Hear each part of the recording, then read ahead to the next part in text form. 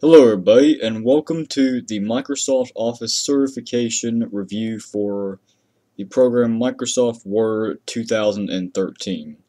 This video will be demonstrating all the techniques that are necessary to try and get a very good score on the Microsoft Office Specialist Word 2013 exam. Now, I'm going to try and make this as similar to the exam as possible with sort of the same layout. It's basically going to give you an idea of what the exam will be about. And we will be going through this document, explaining everything that you need to do to this document. Basically, on your exam, you will have one document, a random document. It will not be this one. And you will be asked to perform a number of tasks. Possibly more than what we have in here, but we're going to try and cover everything that is necessary for your exam. Now, the first thing we're going to do is we have our program open, and on your certification exam, you will not have access to the help button and a few things under the in the backstage view. So anyway, let's go ahead and get started. So we have to open the telephone etiquette file from the shared folder and perform the following tasks. Well, we already have that open, and it will already be provided to you while you have your certification. So the first thing we need to do is position the telephone graphic as tight. So how you do that is you right click on the photo, right click it, see where it says wrap text, and click on tight. Now you can also do it from right here, wrap text, right here tight, and there you go. Alright, and you can also go on the format tab and click on wrap text and do it from here. Alright, so we've done that. Next thing is to rotate the telephone graphic 45 degrees. So just right click, go to size and position, go to rotation, and type in 45. And there you go. Number 3, set autocorrect options so that text will not be replaced as you type. Now what you do here is you go into the backstage view, go to options, go under proofing, go under autocorrect options, auto format as you type. Oh wait, no, I'm sorry. The autocorrect tab, and right here where it says replace text as you type, uncheck that. I'm just going to leave it checked just because I don't want to have to go back and fix it. Alright. Number 4. Add Vandelheim to the autocorrect options on your computer as an exception. Here's how you do that.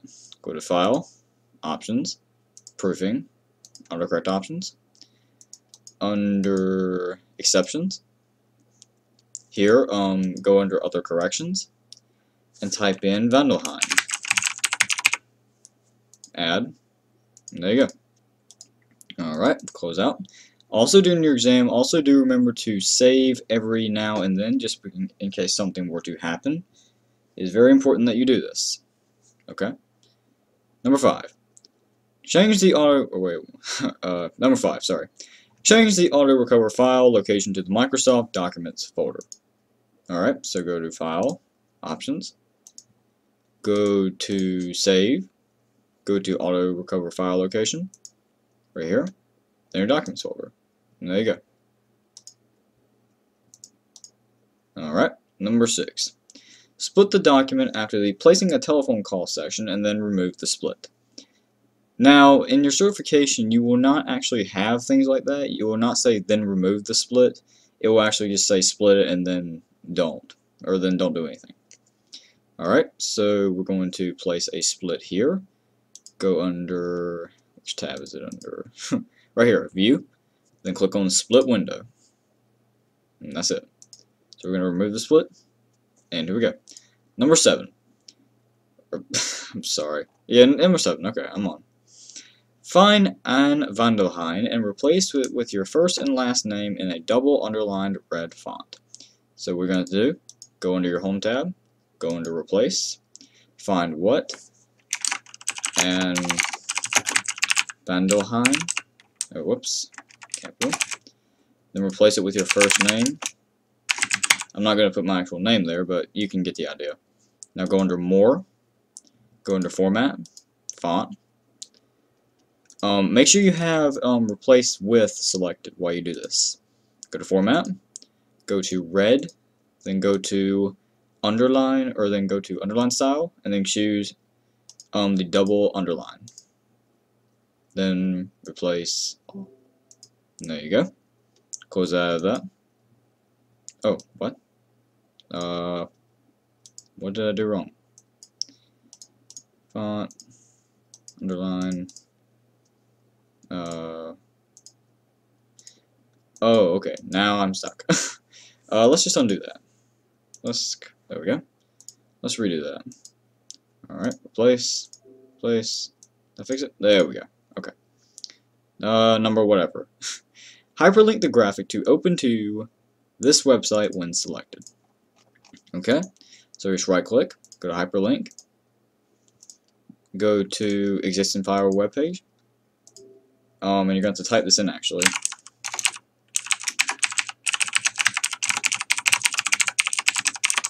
And there you go. And you should have it. So then when you control click on it, you will be able to go to the web page. But this page actually does not exist, I do not think. Okay. Add a custom watermark to the report to include your name, Garamond font, size 96, colored black, text 1, lighter 15%. Alright, so go to Design, go to Watermark, Custom Watermark, click on Text Watermark, type in your first and last name with the Garamond font. Let's just type it in actually. There we go. With size 96. The color will be, where's the color at? Oh, here we go. Under black, text 1, lighter 15%. Lighter 15. There we go. Go to apply, and okay. Alright, next one. Double space the report, then add the Faceit footer, the odd page one, so that it only shows on odd pages, and the company name is SCHS. So in order to select all the text in the document, just press Ctrl A. Then go to your paragraph group under the Home tab, line paragraph spacing, then choose the 2. Okay. Then it says add the Faceit, or however you pronounce it, I do apologize. The Faceit odd paged footer, so that it will include SCHS. So it only shows on odd pages. And here's how you do that. Click on your Options tab, and then it will show for different odd and even pages. So under even pages, just don't type anything, but under odd pages, just type this. There you go. Next one. Add condensed spacing to the report. Same thing. Press Ctrl A. Go to the paragraph group under the Home tab. Click on the dialog box. Remember, your dialog boxes are very important on the certification exam. So are your shortcut menus. So do remember those. Where is it? Right here. Oh, I do apologize. It's under Font. Go to Advanced, Spacing, and click on Condensed. There you go. It's condensed. Add a page break just above the reference on the last page. The title of the page is Works Cited. Type this above the reference, and apply the title quick style to the Works Cited title.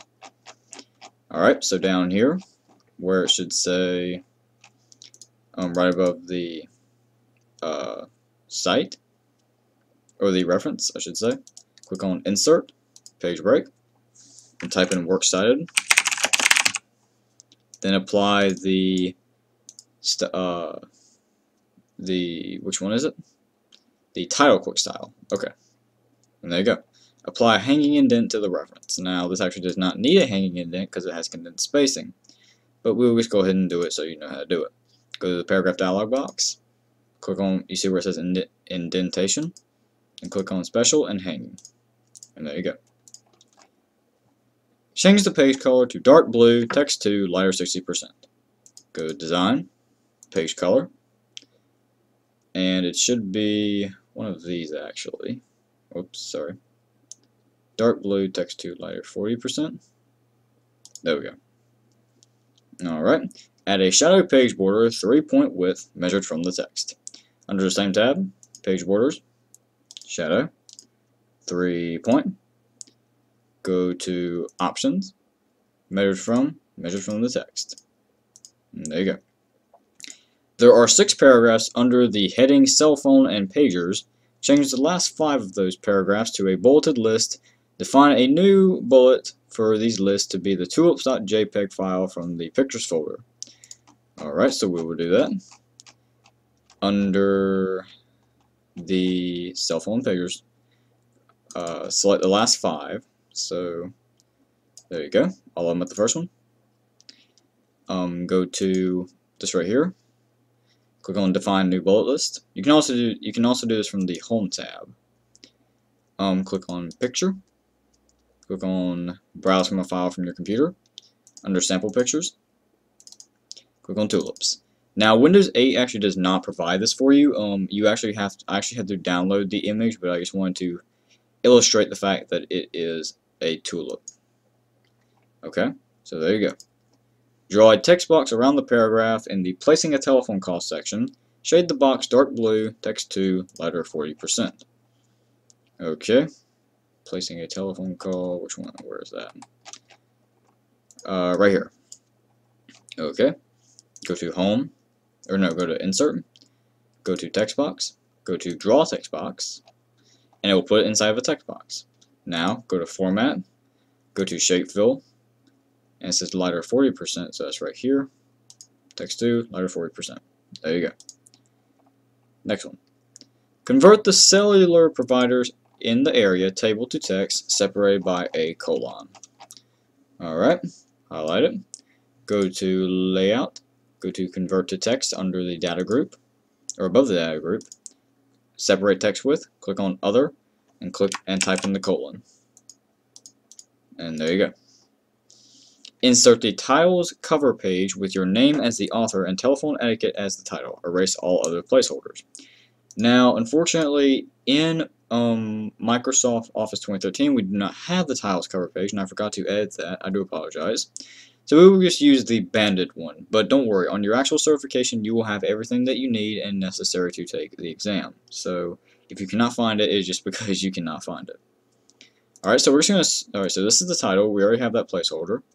So just type in telephone etiquette. Alright. Now your name will go here. Let's just leave that. And then erase all the other fields. And there you go. Alright. Change the first paragraph heading Leaving Messages to header style 1. Alright, so we will do that. Highlight it. Go to Home. Go to heading style 1. Type it in, or click on it. Now, use the Format Painter to change all remaining paragraph headings to header style 1. Click on the Format Painter. It already has this selected, so now you have this format. Now, highlight the rest of your headings like this. Go back to the Format Painter. And keep doing it until all of your headings have been edited. Whoops. And there you go. Insert a fancy formatted table of contents with the hyphen leader showing only headings 1 and 2 after the cover page. So we will do that. Scroll up to the cover page. Let's just do it right here, for instance, since you cannot actually edit anything inside the cover page. Go to References, Table of Contents, Custom Table of Contents, a fancy hyphen tab leader, only showing levels 1 and 2. And there you go. Demote the second and third bullet one time within the cell phone and pagers section. Just do that by tabbing it out once. There you go. Add a comment to the paragraph heading Electron Answering Systems read, also known as voicemail. Go to Review, go to New Comment, then type it in. There you go. Final one. Restrict editing of this document with the password SCHS to comments only. Go to the Backstage view, go to Protect Document, go to Restrict Editing, click on Editing Restrictions, go to Comments, click on Yes Start Enforcing, then type in the password. And there you go.